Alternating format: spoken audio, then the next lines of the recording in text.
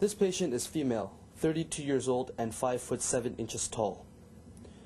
In order to find the goal percentage, always refer back to this chart of normal and ideal body fat percentages. This will be available to you with other charts, as a mistake here will translate to incorrect printout readings. Since she is a 32-year-old obese female, her target body fat percentage should be 33%. After entering the numbers and waiting for the scale to zero itself, the patient can step on. This is her printout. She weighs 293 pounds with a BMI of 45.9, which is much higher than the normal BMI of 25. She has 53.5% of her weight as fat mass, a number that, for her age, should not exceed 33. By calculation, she has to lose 89.5 pounds of fat in order to reach her target 33%, upon which her weight should be 203.5 pounds. If you feel that 203.5 pounds is still quite heavy for a 5 foot 7 young lady, you are correct. BMI is calculated as the weight in kilograms divided by the height in meters squared. Her normal BMI should be 25, and using this chart, you can estimate that in order for this 5 foot 7 person to have a BMI of 25, this person should weigh approximately 160 pounds. Now the question is, why is there such a big difference between the predicted weight of 203 pounds on the printout and 160 pounds, her predicted weight according to her BMI?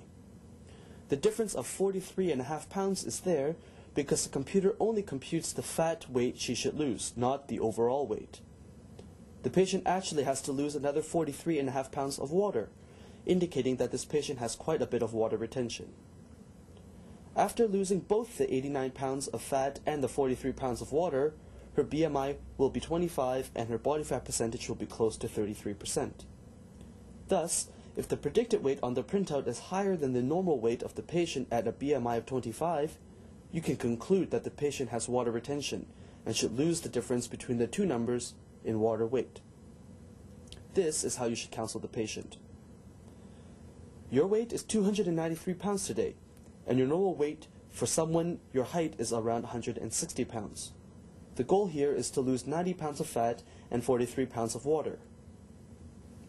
You may then tell her how to lose this weight using Dr. Poon's metabolic diet plan.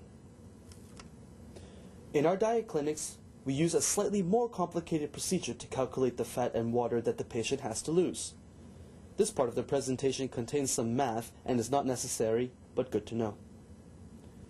Using the same patient, the discrepancy between the predicted weight on the printout and the actual normal weight of the patient at BMI of 25 is 43 pounds. These 43 pounds are actually not all water weight. Only 67% of this weight is coming from water, while the other 33% is fat. It is because when she reaches a BMI of 25, she should also have a body fat percentage of 33.